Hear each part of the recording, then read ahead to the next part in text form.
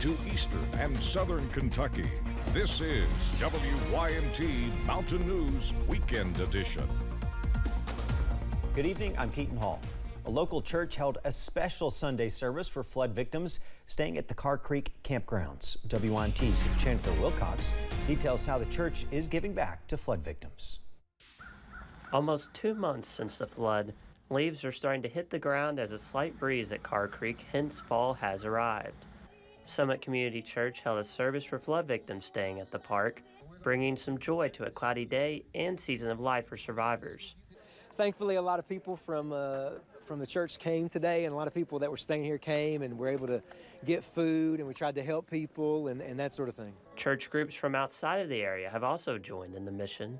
We wanted to come down and help them with the effort and love our state and love the folks and meet any needs we can and try to help come alongside them in that effort. So their effort got tougher when rain started to pour down, starting a rush to get everyone under some form of cover with their food. As the church delivered goods with rain-soaked clothes, survivors and trailers appreciated the support even more. You know, for people to come to us and to, bring a sense of normalcy to us, that's just a great feeling, that people find us important and that they want to put forth that effort for us. Nobody that has been in the area since mid-July is a stranger to rain, so Pastor Combs called it just one more obstacle to overcome. We'd had it planned to come and do an outdoor service and things, and so when it rains, like we've experienced the past 2 months, you have to just be where you are and serve however you can. Serving in the sunshine and storms. In Carr Creek, Chandler Wilcox, WYMT Mountain News.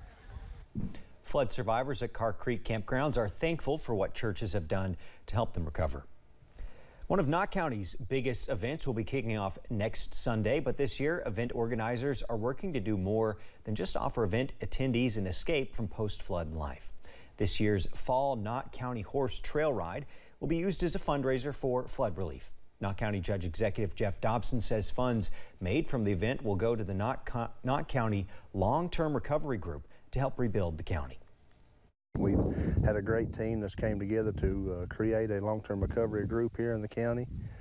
So we felt that was the best way to handle things and encourage people. And, we want to give people hope, give them a little encouragement, and hopefully this will be able to take some of the thoughts off of people's minds from the flood.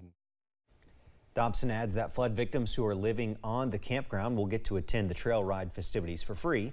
You can hear more about the Fall Horse Trail Ride tonight at 11. Corbin police are asking for your help in locating a missing woman. Police say 37-year-old Heather Bruner was last seen at the Depot restaurant in Corbin. She was reportedly being escorted by Michael Creech. If anyone has information on Bruner's whereabouts, you're asked to contact the Corbin Police Department. Their number is on our website. One person is dead and another is facing charges after an early morning shooting in Lexington. When police arrived, they found a man with gunshot wounds. According to police, the victim died at the scene. This is the 37th homicide in Lexington for 2022, which ties the record set last year in 2021. Police arrested 29-year-old Woody LaPierre in connection to the shooting. He's charged with murder. The victim's name has not been released. Well, the forecast tonight, a little bit soggy in some places, some others not too bad. Let's go to the last 6 hour satellite radar loop. We've had some pretty strong storms roll through the region, but they are on their way out now, so that's a good sign there. Hopefully we'll see clearing skies as that cold front continues its trek through the region. We're still seeing a few pop-up showers and storms into parts of Letcher and Pike counties going through parts of southwest Virginia, but all severe thunderstorm warnings expired at 6 o'clock, so we're in good shape there. UVA-wise, you can still see some rain over that way on the lens there, and we're still seeing temperatures in the low 60s out there. Visibility not too bad, and dew points in the 50s. So it's not really much of a change with temperatures and dew points. It's just the change as the front goes by. But you see some warmer air still in place back up into central Kentucky. Irvine at 76, but 61 in Wise and Jonesville, 72 London, 75 Hazard, 72 Pikeville across the state and region. Still some 80s out to the west. Those will be a thing of the past pretty quickly. First alert weather app, we will see again clearing skies as we head deeper into the nighttime hours, and it should be a chilly overnight heading into tomorrow morning. Keaton? Feels like I'm back on mornings. It's good to have you here, Brandon. A Louisville mother riding to raise awareness about the dangers of fentanyl. Julie Hoffman's son lost her son 2 years ago when he took a fentanyl-laced pill. Yesterday, she got on her horse in his memory. As Julie Hoffman rides her horse Hugo, he was a good boy. The memories come flooding back. I feel his strength. Just something happened to me after Wyatt died. I was like, no, I'm gonna be strong. Strong enough to clear the hurdles. Strong enough to wear her son Wyatt's favorite color. And strong enough to tell his story. I'm trying to save other people from going through what we're going through. On April 5th, 2020, her 23-year-old son, an aspiring model, took a pill he thought was Xanax, not knowing there was fentanyl inside. Hoffman's calls it poison. He didn't overdose. He didn't take a handful of pills. He wasn't trying to do anything wrong. He just took a Xanax that he thought was a Xanax, and it had fentanyl in it. And it took his life. Since her son's death, Hoffman's has become an advocate for him and for the thousands of others like him. Research from the CDC shows more than 107,000 people in the United States died of drug overdoses or poisonings in 2021. 67% of those involved drugs like fentanyl. For Hoffman's, the latest trip in her advocacy journey takes her here to Brownsboro Farm in Crestwood, riding in the PACE event, sponsoring Jump 9, called Wyatt's Stories Jump. Because while fentanyl may have ended his life, Hoffman's says it's not the end of her son's story. Other people said, oh, geez, do you think it's sort of like you're making Wyatt look bad? Or, oh, it's just such a tough subject. It's really not. It happened to my family. It happened to Wyatt. So to me, if I'm upholding Wyatt and I'm saying, don't let this happen to you, to your family, I think Wyatt would be proud. I really do.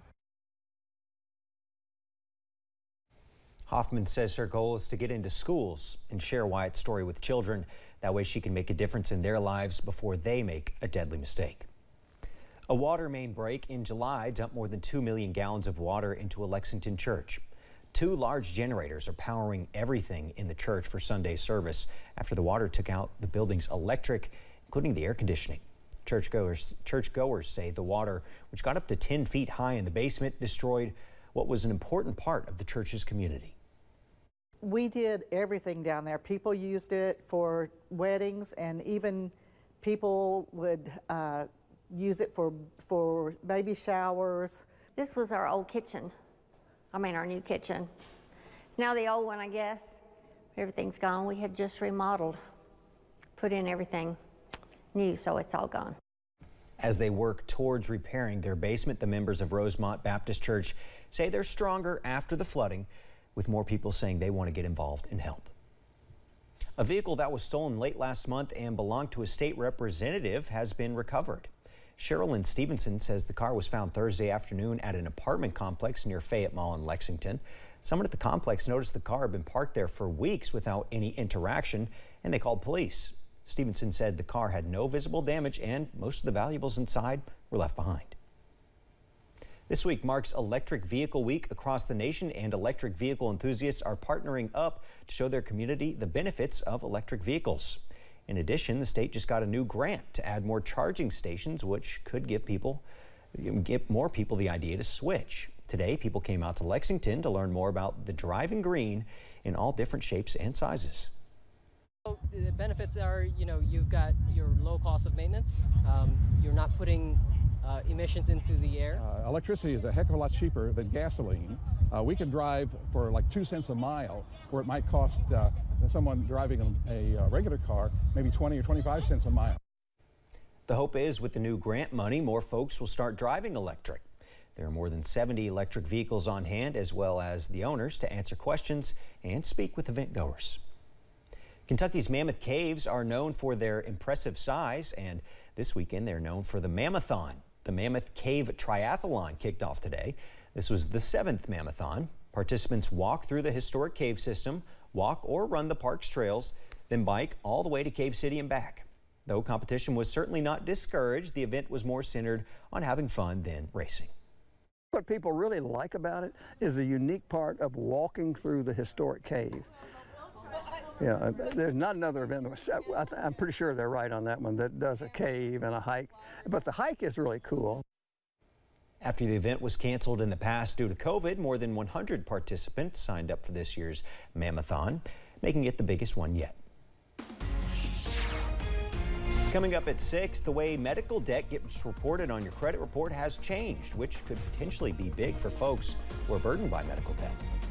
And after a few strong storms tonight, which are basically out of the way, or moving out of the region right now, we are smooth sailing through most of this week until the weekend. I'll have more on what we're watching in just a few minutes.